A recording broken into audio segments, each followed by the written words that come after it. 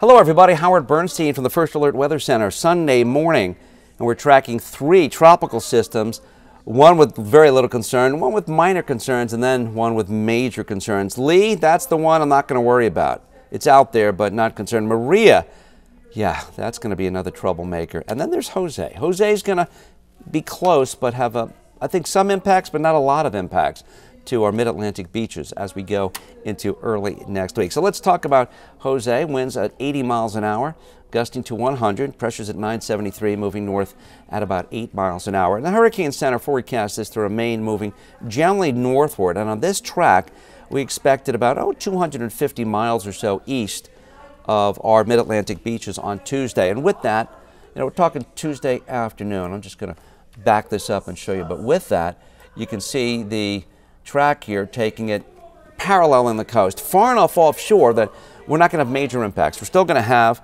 some waves, could be 6, 8, 10 feet. We're still going to have potential riptide, so don't go in the water. That could be a big problem for swimmers. And of course, enough wave action means some beach erosion. It'll make a run towards southeastern New England before turning as a strong tropical storm, perhaps more toward the east, as it's expected there by Friday morning to be a moderate tropical storm with winds of 50 miles an hour. That's concern there. Waves, some of the waves just north of the storm are running on that 30-plus foot category. That's 17.4. That's not right north of the storm, but that gives you an idea of some of the seas offshore. Offshore Sunday morning from Delmarva, 3, 4, maybe 5-foot waves right now, but we've got some 8, 10-footers that aren't too far offshore. Tropical computer models continue to take the storm generally off toward the north and then the northeast there. Ooh, some of them come very close, though, to Nantucket by early Wednesday afternoon. So we've got to watch that very carefully. A few of them try to loop it back toward the mid-Atlantic. See that? As we get into Sunday night, Monday. So we're talking a week away.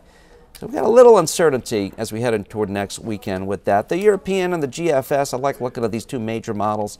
They generally are in agreement. Euro's a little deeper storm than the GFS and a little bit closer to the coast here. And as we head in toward now Wednesday at 6 a.m.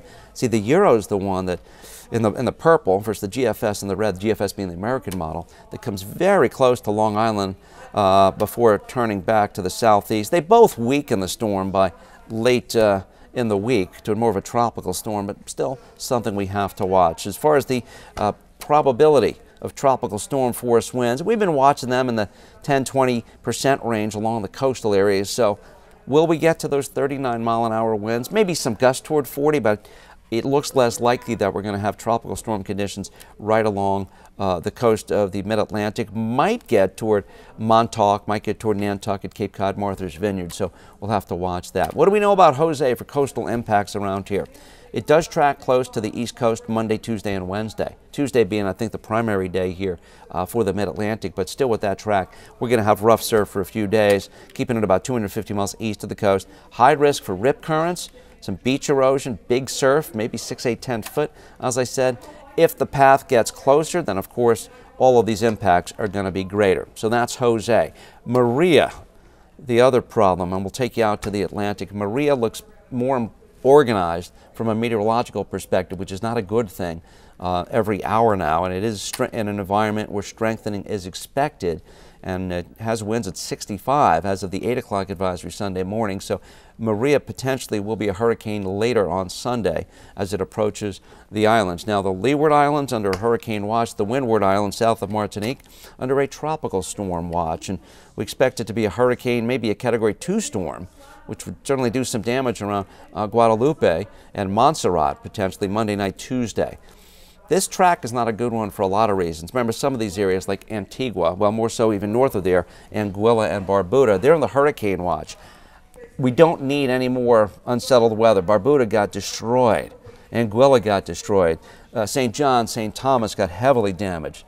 Now the storm looks like it's tracking closer to St. Croix. Even on this track, if it doesn't change, this is a threat for St. Thomas. A lesser threat for St. John, but not good at all. And then a big threat for Puerto Rico as well. I mean, Puerto Rico is right in the middle of that cone as we get into Monday night and Tuesday, and then you see the storm by Thursday night, Friday morning, offshore of the Dominican Republic, tracking toward the Turks Caicos, which got destroyed by Irma, and parts of the Bahamas. So, yeah, this is the last thing they need. Unfortunately, we've got to watch this because it's possible as we get in toward next weekend, right? Or even 9 days from now, that the southeastern U.S., the Carolinas, may be facing Maria, that is. That's what some of the long-range guidance looks like. It's a long ways out. It's not anything to freak out or panic about, but it's something to at least pay attention to. And if you've got coastal interest from Florida through the Carolinas, even Virginia Capes, you need to be paying attention to Maria and have that plan ready just in case.